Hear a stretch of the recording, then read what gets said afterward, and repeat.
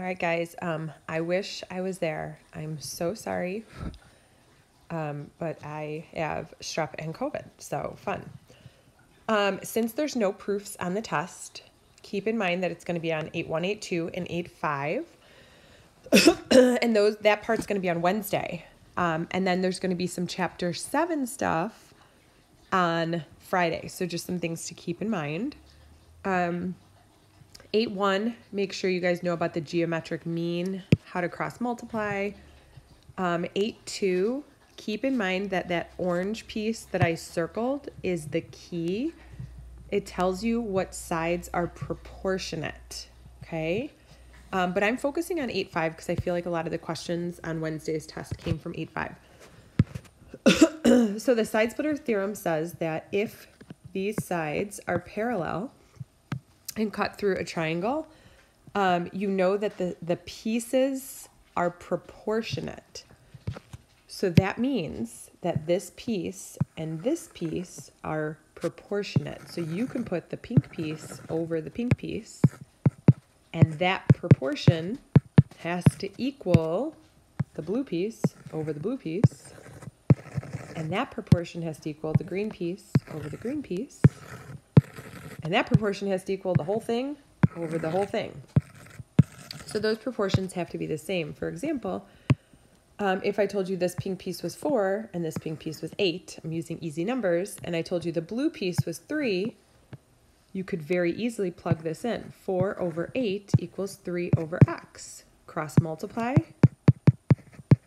and you come out with my x being 6. Now, some of you, obviously, these are easy numbers, so you can see that the right side of the triangle is just twice as big as the left side. So again, let's say I told you guys that this entire orange piece was 12. So if the left entire orange side is 12, again, I can set up my proportion. So pink over pink equals orange over orange. I'll call that y. And you cross multiply.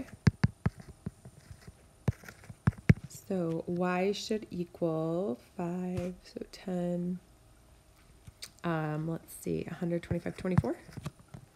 So that means the entire orange piece on the right side has to be 24. Okay, and then of course you'd know that this green piece is 5, so this green piece is 10.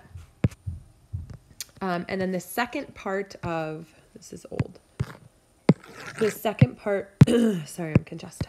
The second part of 8.5 is the angle bisector. So if you have any kind of a triangle and you bisect the angle, okay? So if BD bisects angle ABC, so that angle is getting bisected, what happens is it splits the triangle proportionately.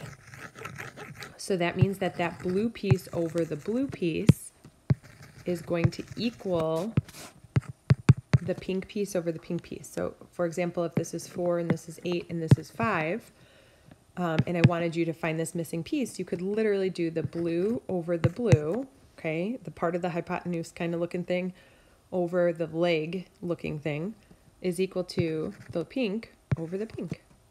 If you cross multiply, you get 40 is equal to 4x, and then you'll find out that x has to be 10. Again, you can see that those sides are proportionate.